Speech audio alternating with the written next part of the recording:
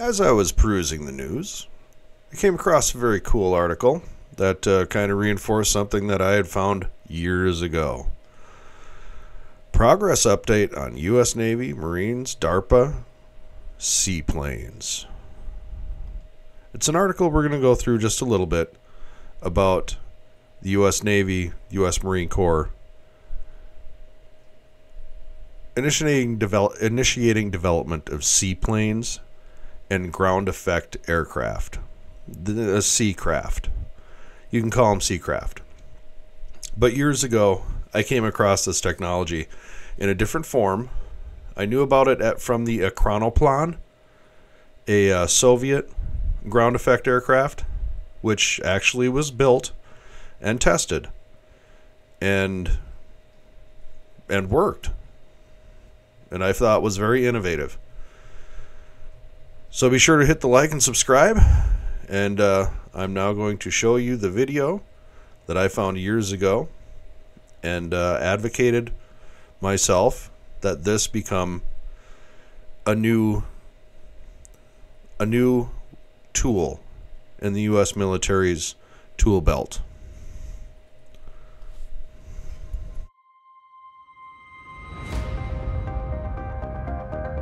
Imagine a boat that glides effortlessly across the waves at 3 times the speed of typical marine craft, getting safely to your destination with style and comfort. The WiggitWorks AirFish 8 is a novel convergence of aviation technology and marine craft design.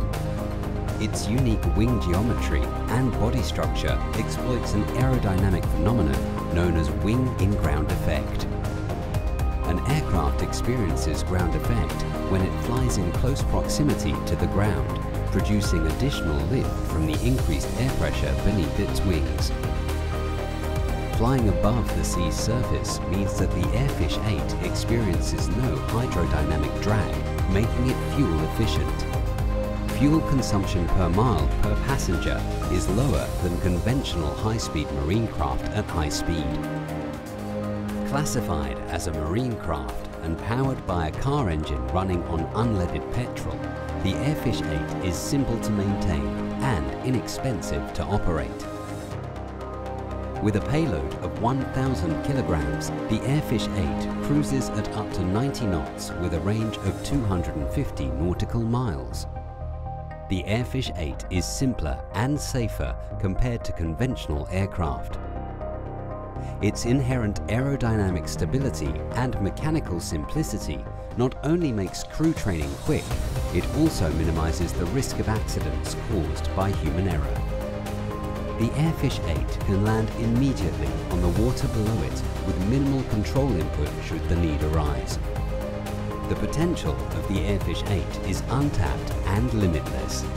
It is ideal for tourism, transport, logistics, and even maritime patrol in regions where infrastructure is limited.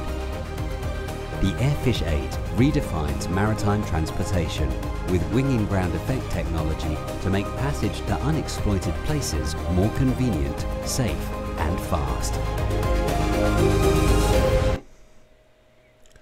And I ran into that about 3 or 4 years ago, and I thought that was just an innovative piece of technology. And you heard them, logistics, maritime patrol. You can imagine this being able to insert or exfil small spec op teams, small marine landing forces, to be able to resupply outlying garrison. And then picture this with a missile or two attached to it. Anti-ship missiles. You hide these in rivers, mangrove swamps. You're not going to spend a $30 million hypersonic missile on this thing, and yet its damage would be substantial.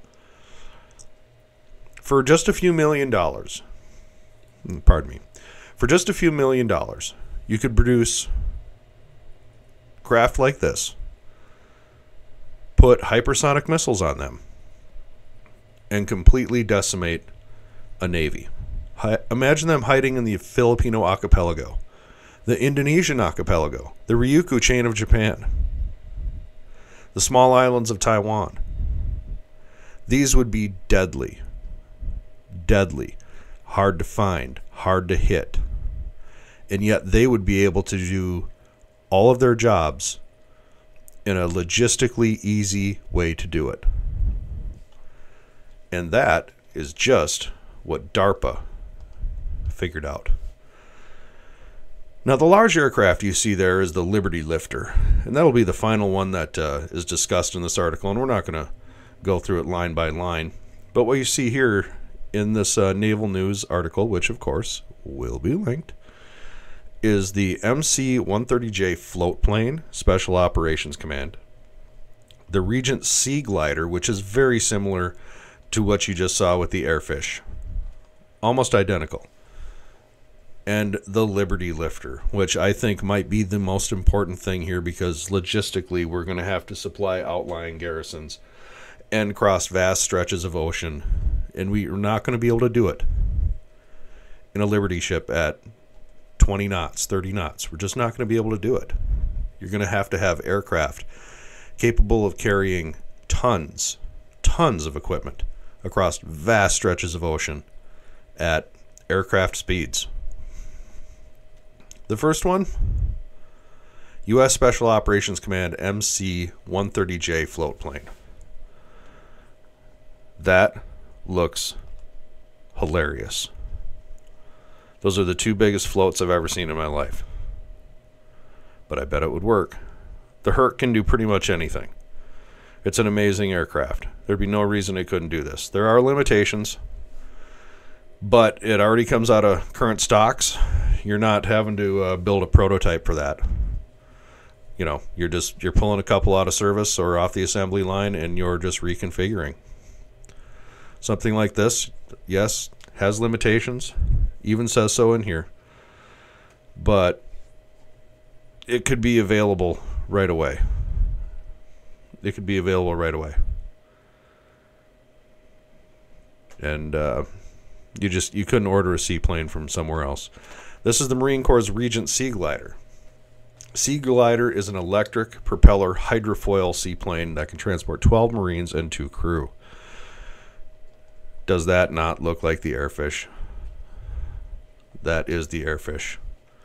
That is an electric version. It's the EV version of the AirFish.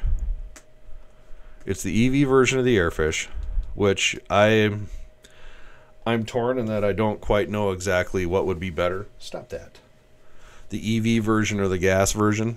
I lean towards gas just because of reliability and parts. If you're just going to be able to use an automobile engine, you can find, a standard automobile engine.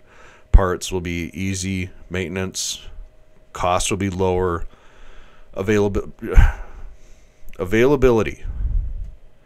When you have something like this, you want to have it available. Availability is done by logistics, being able to get parts easily, manufactured easily, transported easily. But that leads us to this. DARPA's Liberty Lifter. This is a beast. The goal was for 100 plus carrying tons. Currently, they can rate it at 72.6 tons. The requirement was that weight to specifically carry 2 U.S. Marine Corps armored amphibious combat vehicles. So this is meant to carry large vehicles, long distance, or great tonnage, long distance. I think that the U.S. is thinking outside the box. Finally, this is the kind of outside the box thinking that I've been wanting the United States to engage in for quite a while. China outnumbers us in manpower. They outnumber us in shipbuilding capacity. They outnumber us in, frankly, all manufacturing capacity right now. So we have to think outside the box. We can do that. We're good at that. Will that advantage they have last forever? Probably not. The longer this goes on and the more realization that takes place in the Pentagon, the more we will get our act together. I'm confident. In the meantime, thinking outside the box. Thinking in a way of being able to put things everywhere. Of scattering your forces. Maximum effect through scattering of forces. Limit their ability to hit your large carrier attack group. Instead, disperse. Camouflage, mask. Use the Filipino archipelago as the advantage it surely could be for hiding, for launching, for hit and run, for missile attacks. Our hypersonic missile range allegedly is 1,150 miles. If that's the case, you can hit anything that's going into Taiwanese waters. If it's not, if it's going to take us years to get that, you can go to India and get the BrahMos. They've already sold that to Indonesia. If the Indonesians are buying BrahMos, perhaps we might want to do the same. We need to think outside the box. Trump is already talking about bidding our new Constellation class frigates to the Koreans. So this isn't out of the box. This isn't out of the question. To think outside the box and perhaps acquire from other nations, utilize their construction yards, to use different tactics than we did in World War II. Generals are great at fighting the last war. The aircraft carrier is useful. We're in the age of the missile. And are you going to use a $50 million hypersonic missile on this? Because that seemed kind of a waste. And if that thing can hide in rivers, mangrove swamps, small islands, scattered throughout, a couple of large missiles itself, you don't stand a chance. You don't stand a chance. I'm glad to see the United States thinking outside the box. Everything will be linked. I do appreciate you, and I thank you.